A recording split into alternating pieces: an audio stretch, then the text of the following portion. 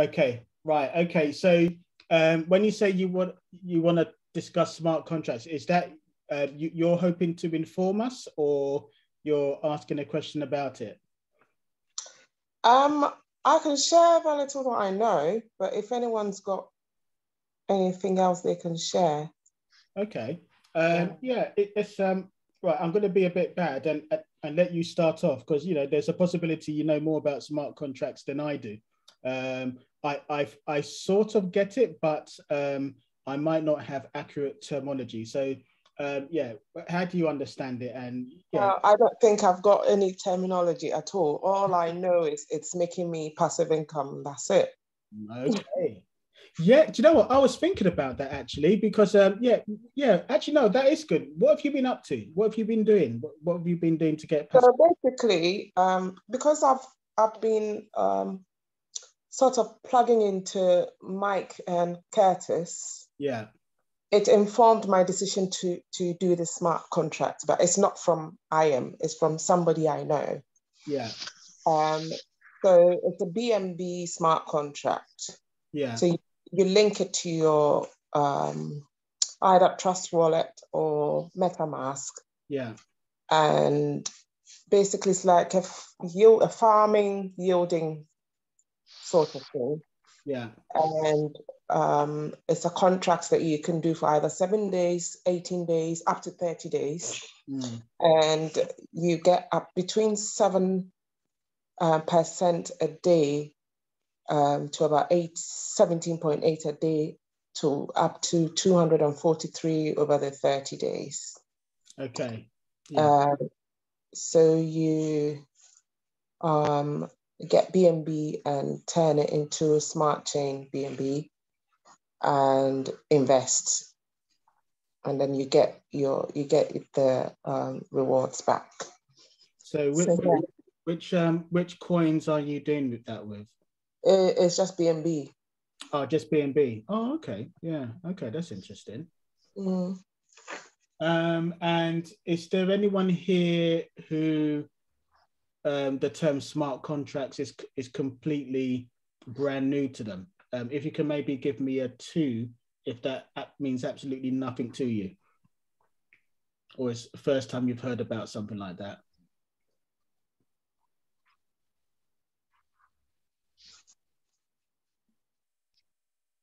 Okay, sure.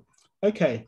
I'm actually quite glad you're the one who said that, because right, so Sean here, I suspect, although I could be wrong, but I suspect he's the most embedded person when it comes to hyperfund within this room this evening.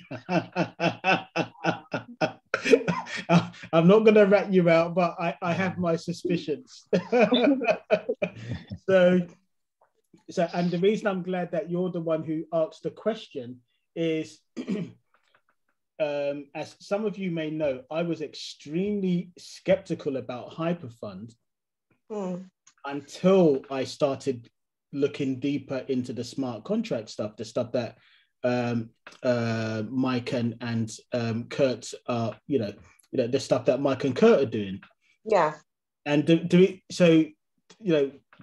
as I got into that, I started looking at hyperfund as part of DeFi. So although you might not realize it, Sean, you're actually kind of doing that kind of thing, but in a slightly different way. It's all part of decentralized finance.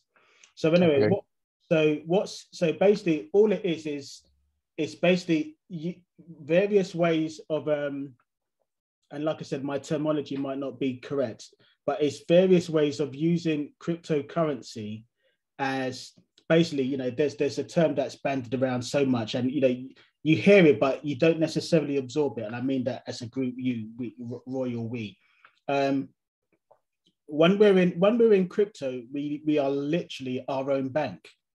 So instead of giving our money to the bank in ISAs and all this kind of stuff, we're doing it ourselves within the crypto ecosystem, and it's happening in various different ways. So hyperfund is just one of loads of ways of doing this. So basically, a smart contract And like I said, I don't have the definitive definition. So I'm partly learning from you, Denise, but it's how do it's the way that I look at it is, you know, and at the moment, Ethereum is the king of that. It's basically a cryptocurrency that is so versatile that it can be used for lots of different things. Now, Binance Chain is kind of copying, because I think with the Binance Chain smart contract, you have to use Ethereum, don't you? Am I correct? Or is it one of those that's bypassing Ethereum? I don't know if you know the answer to that, Denise. No, you don't need Ethereum. And okay. Yeah, and the fees are just ridiculously low. It's like 16p. Right, and that's why Binance. And it's just Binance. It's just marvelous. So they're doing it. Okay. So it's an alternative to Ethereum because the gas fees are so low. Okay. Yeah. So basically, the way I understand it is using cryptocurrency with technology embedded in it that you can use it for all kinds of different utilities. And so, like I said, please feel free to correct me. But so the way that I see it is that when you're doing a smart contract, you're giving your money to whether it's an exchange or whether it's in MetaMask, you're setting certain funds aside, and you're creating liquidity for wherever you're putting it. And that liquidity, just how banks behave, when we put our money in the bank, we're giving liquidity to the banks. So those are the funds that they use to trade and invest and make money for themselves. So we're doing the same thing on a smaller scale by tying our crypto in this case BNB, in a certain location. We're giving them resources to do whatever they may be doing on a larger scale. So basically, we're gaining interest, they're making money. And one of the interesting things that comes out of it is that we're gaining interest, and loans are actually given out within this as well. And this is one of the things that I'm thinking to myself, I want to go deeper into that to understand more, because I want to know, because I'm thinking to myself, if I ever wanted to get a loan, and I haven't fully thought it out yet because I'm still studying, but I'm thinking, if I wanted to get a loan, maybe I'll be better off getting a crypto loan rather than a loan from the bank. So you've been thinking that as well, have you? Then Nexo is another platform that I know of. What's that one, sorry? Nexo. NEXO. Okay. And you use your crypto as collateral to borrow.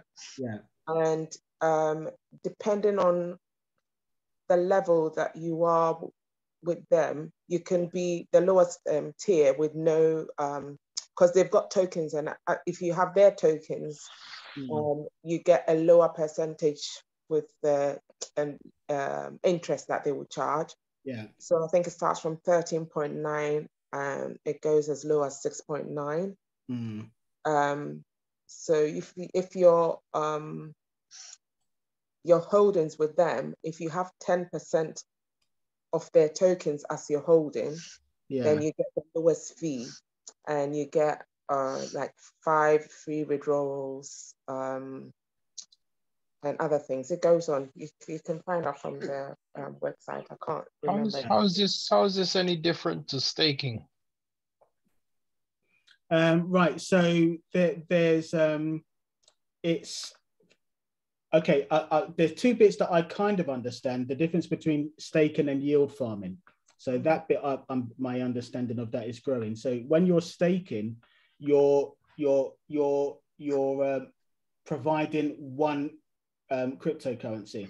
So you're holding it in one place. But then you've got something called yield farming, where you secure two cryptocurrencies of the same value in, let's just say £100 worth of or dollars worth of Ethereum, and you pair it with $100 worth of another cryptocurrency. Yeah, sometimes it's not even the same. The worth is not the same, but a percentage of each other, because there's another one called Position Exchange, and they've got you can farm BNB with the position exchange, and you get yields for that as well. Yeah. Some of them are quite fruitful. You get about 5,000% of their year. Okay, yeah. And sorry, going back to Sean slightly. So how is it different from staking?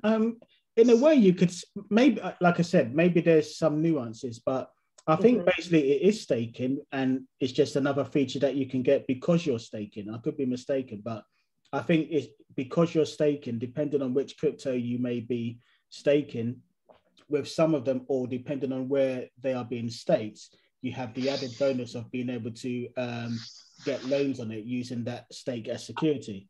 I think that sometimes they're different. Sometimes it's with staking, you can take it out whenever, but a contract has a set time within which it operates, and it might be that's the difference. I don't know. Yeah.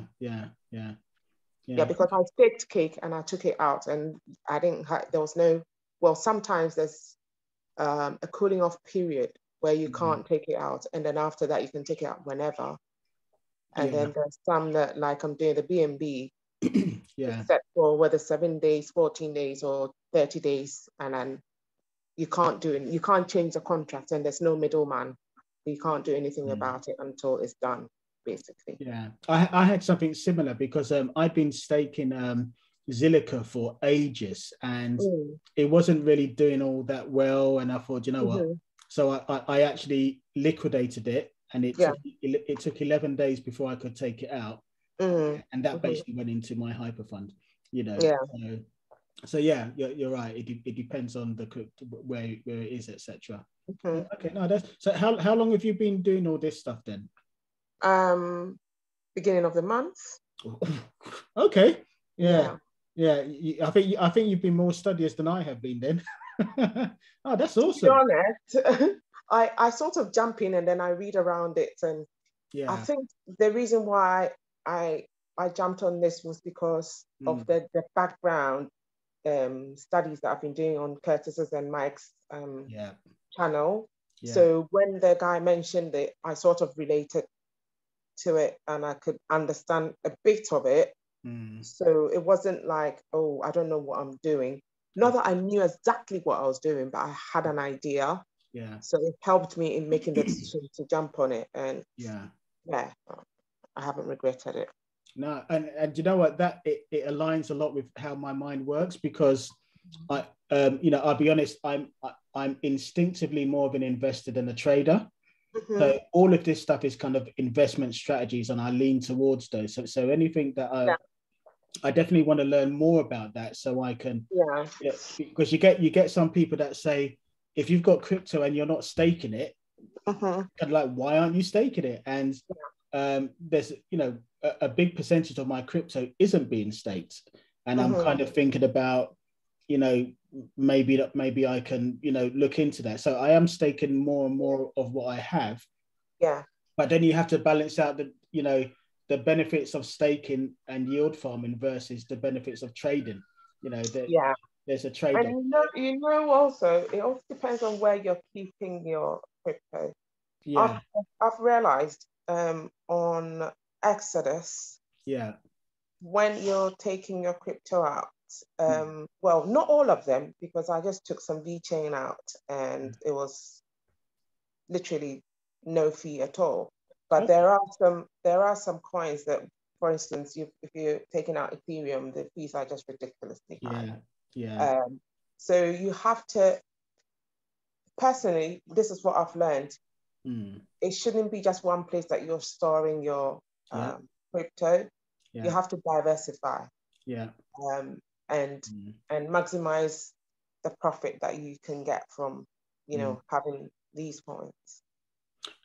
Before we go further, is there anyone who feels a bit lost about what we're talking about today? Because we're actually quite deep into crypto today. So is everyone following the topic, or does anyone have any questions about what we've said so far? Please feel free to say either in the chat or just give me, say, maybe a one if it all makes sense, and a two if maybe it's quite a bit, you know, a bit complex for you at this stage. Oh, we've bored them to sleep.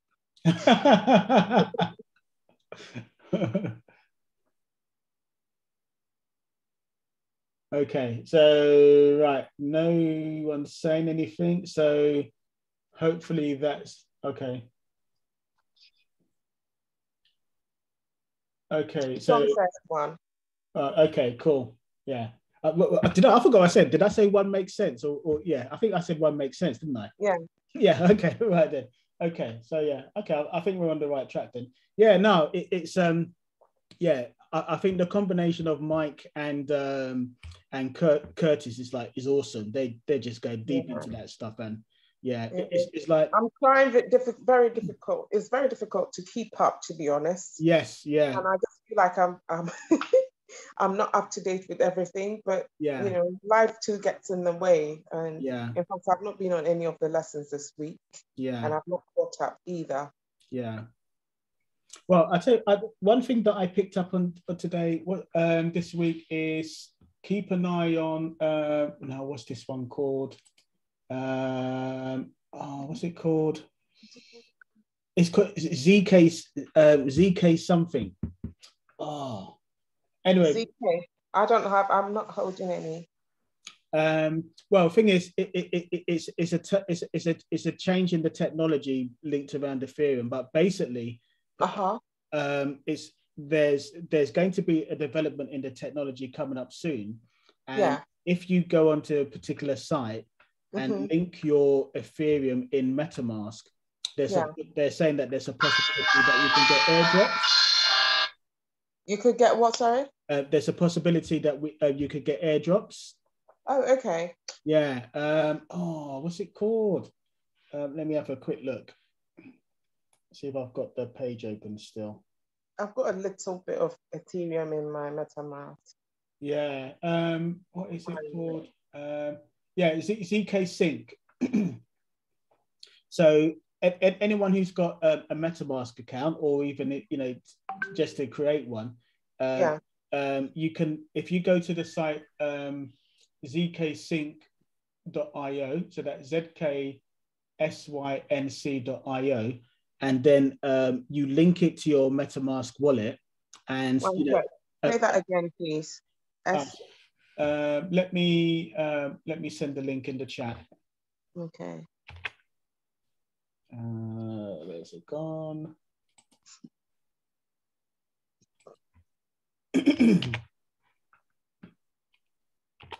Well, that's the wallet address. I think the site is just zksync.io. Let me just try and type that one again. So that's the wallet address. But then before you get to the wallet,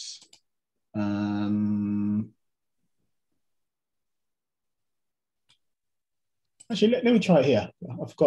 I'm not sharing my screen, am I? Okay. Let me just open my screen.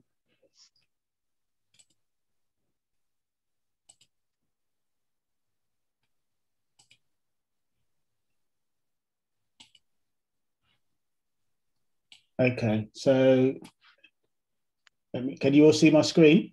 Not yet. Oh, okay, 1 second.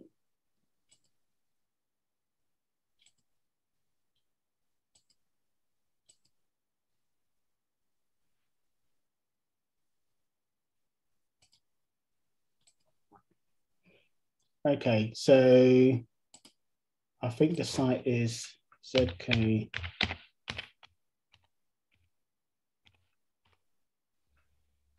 ZK Sync. Yeah, this one here. Yeah, so zksync.io. And for anyone here who doesn't have a MetaMask wallet, it's one of the things that they showed us how to do in the academy. It's fairly straightforward, but I'd say to anyone who's relatively new, no matter what you're doing, always make sure you do the how shall I put it? You do whatever is needed to back up whatever wallet you're creating. It's so important. People tend to get excited and they don't think about the due diligence. So whenever you create a MetaMask wallet or do anything like this, During the creation stage, there will be a point where it says you've got like a private key or anything along those lines. Make sure you pause and make a note of whatever that wording is. Yeah. And it always has to be, it should not be on your computer or online. It needs to be some kind of physical format. And the reason for that is because, as I've said in the past, you don't know what, your computer could get damaged, it could get lost, anything, but you need a recovery scenario in case the worst happens. So yeah, that's very important. When you start these things and it's worth, under £100 or something like that, you might not see it as much of a priority. But if your investment grows and it suddenly becomes much more valuable, when the time comes and you can't recover your crypto, it's going to hurt. So please always follow the safety guidelines whenever you're joining. It could be a wallet, it could be an exchange. If you're joining an exchange, make sure you enable two-factor authentication. And when you enable the two-factor authentication, during that setup process, there will be a point where it's asking you to make a note of the key phrase before you enable two-factor authentication. It's very, very important, because if you don't do that and you lose access for whatever reason, it can be a real struggle to get reconnected to your account on the exchange. So please always take that seriously. Is there anyone here who doesn't know what two-factor authentication is? I just want to make sure we're all going at the same pace. If you give me a 2, if you don't know what two-factor authentication is, please.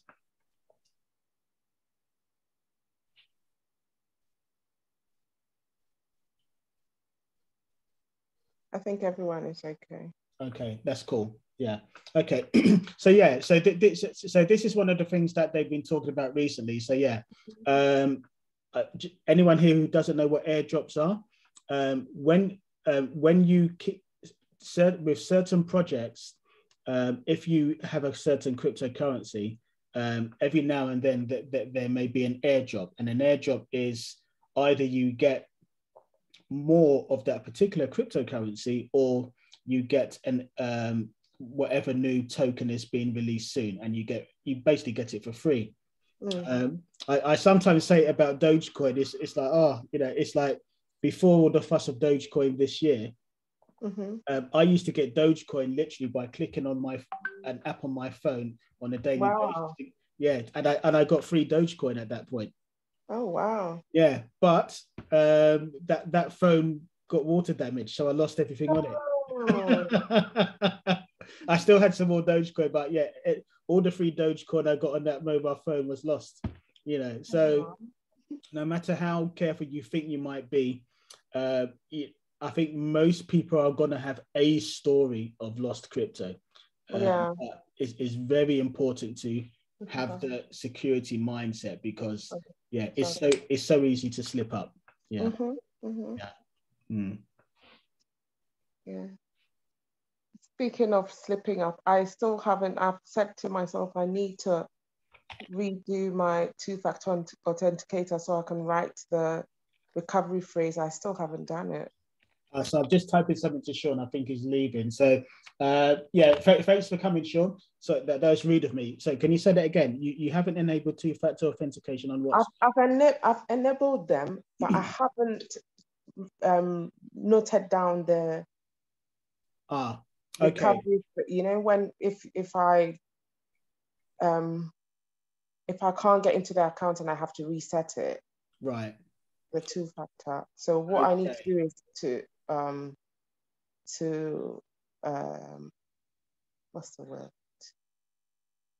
You because until you lose access to the account, that you can retrieve it. So what you would do, you if you go into it, you won't see it. What you'd have to do is, wherever you've got the two-factor authentication, you disable it as a security feature. And when you enable it, you will get a new code. It won't be. It will always be a different code. Okay, cool. So that's how you can get, so disable it. Maybe, I don't know if you're talking about on an exchange or something. Yeah, it is an exchange. I've not done it on Binance. I've not done it on crypto.com. So you should do it. It needs to be on all of them, definitely. Yeah, I have it on all of my exchanges. Crucial. Yeah, that's crucial. Because don't forget, if you only use, for example, SMS as a security feature, remember one of the things that Kurt says, mobile phones can be cloned. Yeah. So that's not a strong enough security feature. Yeah. Okay.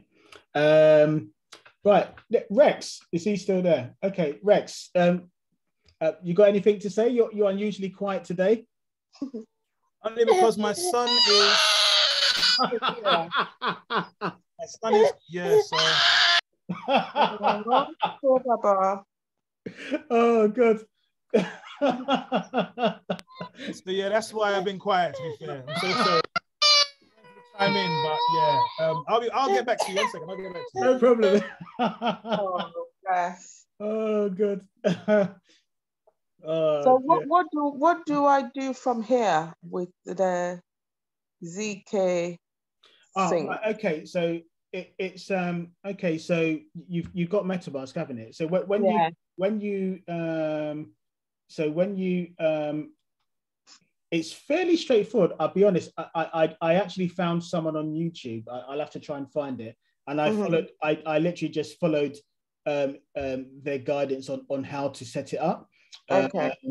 But it's basically what you get to is that I haven't actually finished doing it yet. So okay. Yeah. So I've got to this stage, but it's those damn gas fees. But to be fair, it's gone down a bit because when I first set it up, it was $43. So no. Yes. I've only got $150 in my MetaMask. Exactly. Yeah. So it's like, I think I've probably got not much more than you in my MetaMask thing, and so I've allocated just 0.2 Ethereum, and so the fees were like $43 this morning. I said, there's no way I'm paying that. So it's gone down a bit. I'm getting a bit. It's close. What I mean, okay. What kind of fees are you normally prepared to pay when you do?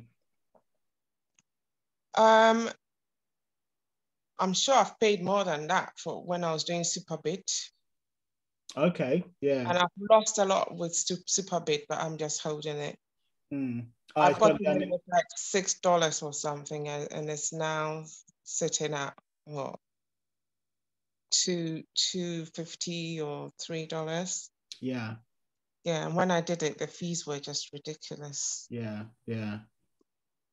What's the highest fee you've paid for a transfer? In the 30s, I'd say. Yeah. So sometimes, you know what, it's sometimes I've paid that kind of amount when I've transferred into Hyperfund, and it's like, oh god, but I've consoled myself thinking, okay, at least I'm going to get the daily at some point, so that'll make up for it. Yeah, but you know if you do it from Binance, it's cheaper. Explain. What you so mean with the ERC20 and TRC20. So the TRC20 is a Tron network. Yeah. So the TRC20 you can get from Binance. Yeah. And with that you pay $1. Okay. See. Okay. Yeah. I should have reached out to some of them because. And the Who Exchange the same. Okay. See, I haven't used the Who Exchange at all because I've not done any withdrawals. So. I actually registered with Who yesterday because I want to get my hands on MVI. What is that? It's what's it? The Metaverse Index. Oh yes, Curtis has been talking about it, and Mike. Yes. Yeah, they've been talking about it. Oh, and you can get it from Who? Well, thing is, I thought you could, but it's on there, but it looks like they have you have like spot trading. Yeah. There's another section called something else, and but I think it's some kind of incubator for new projects, because when I tried to, because I traded some Litecoin, Mm-hmm. to get some tether. Yeah. So that was in the spot account, but where the MVI is in a different section. You know, sometimes you get like futures spot trading. Yeah. So there's another thing in Who with a different name. I forgot what it's called. Yeah, they've got. I've had a look at it, and it's quite. Yeah, but I don't understand what that is yet. So quite daunting. what you mean, futures or that other? I think. No, when you look at the Who exchange, there's so many things on there. Okay, yeah, it's quite daunting. Yeah, and the terminology is a bit different as well. So so it looks like I'm probably not going to be able to get it from there unless I learn something. So and well, basically, I just need to figure out how to get the tether into there. But I have a feeling it's a kind of incubator section where the money is held for a while, but I could be mistaken. So if I can't do it on there, then maybe I'll have to do it on. Thing is, it's not on MetaMask. I think it's only on Uniswap. When they're on Uniswap and PancakeSwap, it just makes it, because you then have to look for the contract address to import it to wherever before you can do it. And I haven't used Uniswap yet, so that's I've used it once. I think it was to get Superbit. Okay. Yeah. I was to get Superbit, but I can't even tell you how I did it. Okay. Yeah, but I definitely would like to get MVI though, because it makes sense. Yeah. Okay. All right. That's interesting. Yeah. Okay. Okay. So you've got a video that you're following to do this? Yeah, I would. I hope I saved it. Reach out to me afterwards, and I'll try and find it. Yeah, yeah. I don't think you've ever WhatsApped me, have you? Yeah. Let me give you my number, because I can see you on there, because when you send your on the Bitcoin group, so I'm sure I can find. Yeah. Okay. Yeah. Say hi to me, and then to remind me, and then I see, because the video is about 6-7 minutes long. Okay. Yeah, it's not very long, but it's because in the past, do you know what? When Kurt and Mike have said things in the past, and I've kind of like watched the video but not really paid attention, and then a couple months later, it's like, oh damn it, why didn't I just act on that? And I've got that feeling about MVI and well, it's going to blow up, I'm sure. Yeah. So I'm thinking to myself, I need to be more proactive more often when they give these suggestions, especially when they repeat themselves over more than one session. So was that for me once? So I don't want to be I don't want to miss out again. Miss it again. Okay, so imagine those who have been with them for at least a year or two. Sorry, say that again. I said, imagine those who have been with Curtis and Mike for a year or two. Well, thing is, that's the thing, because I started listening to Curtis around Christmas last year. Oh, wow. But I didn't act on. Oh, gosh. So it's like, so he was talking about all these projects, and I was, just watching the video like it's a TV program and not acting on it. And it's like, oh, God, why did I?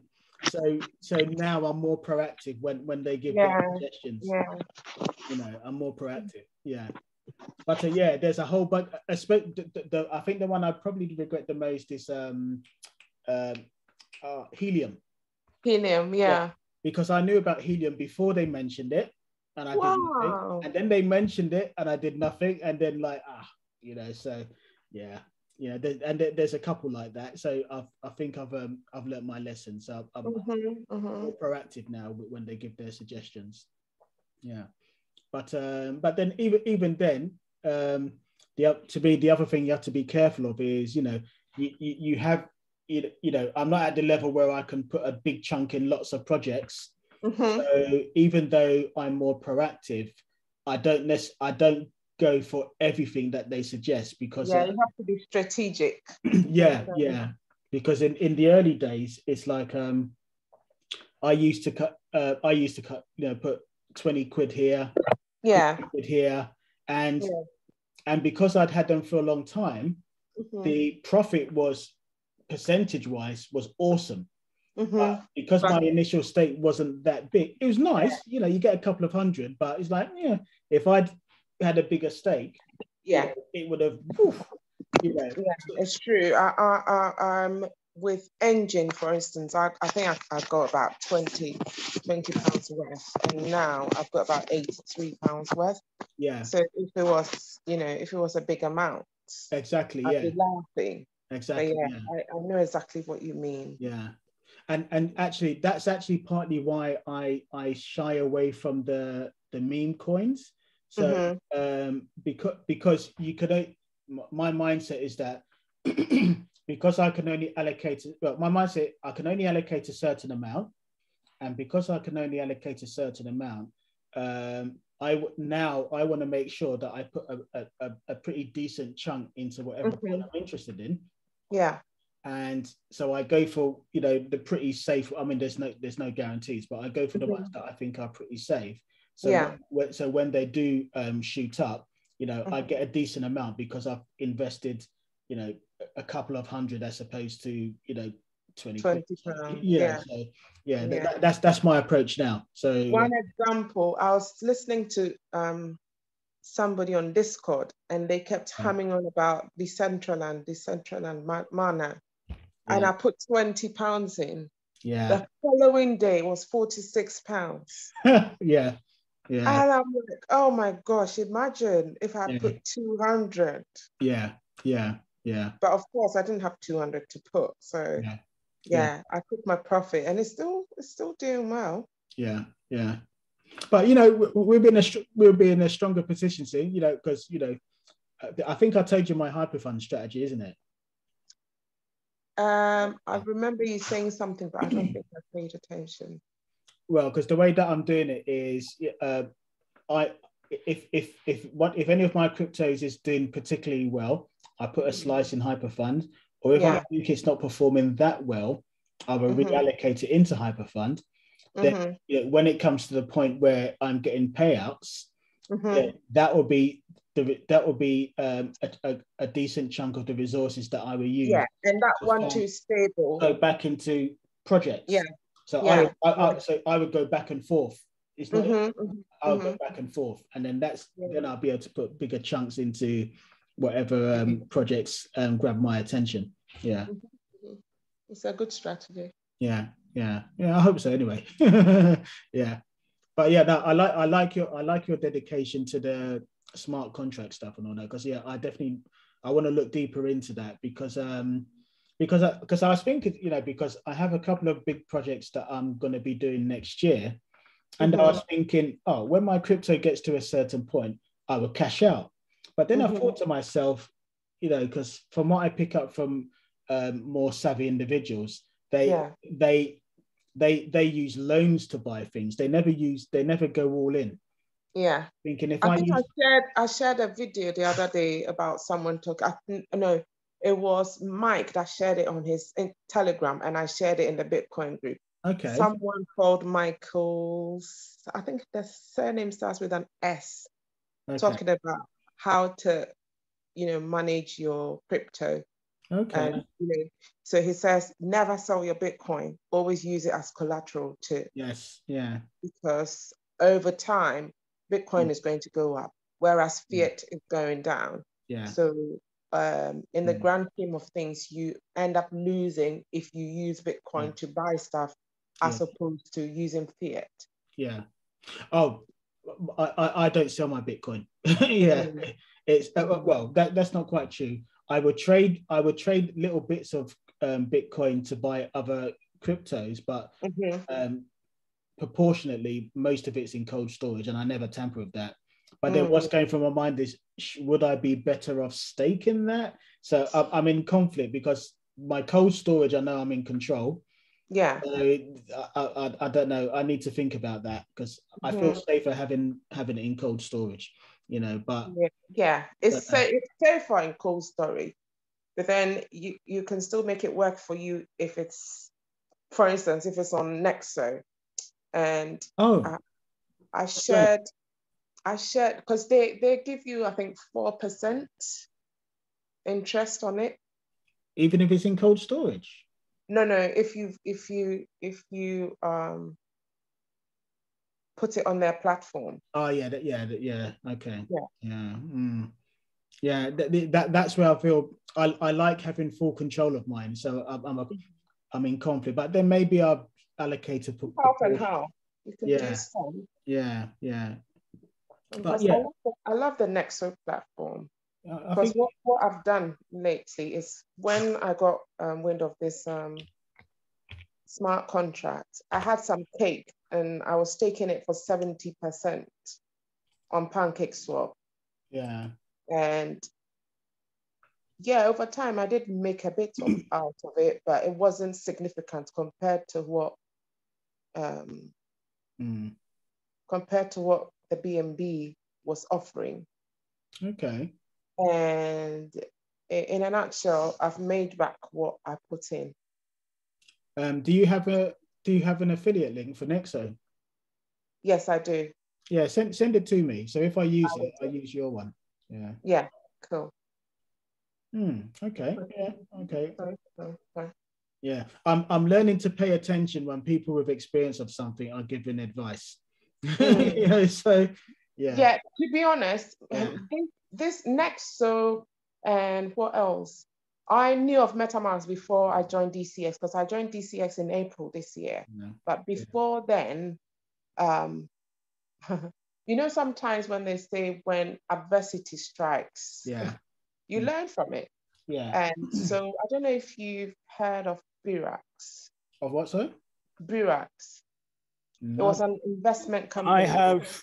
I know about Burex, yes. Okay, yes. So someone introduced it to me, and that's how come I got into the world of crypto, because I had no clue what I was doing when it came to that. And then I learned the hard way because I lost 2 ETH. Yeah.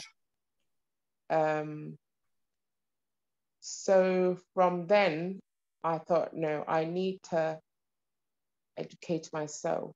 Yeah. As to how to, Go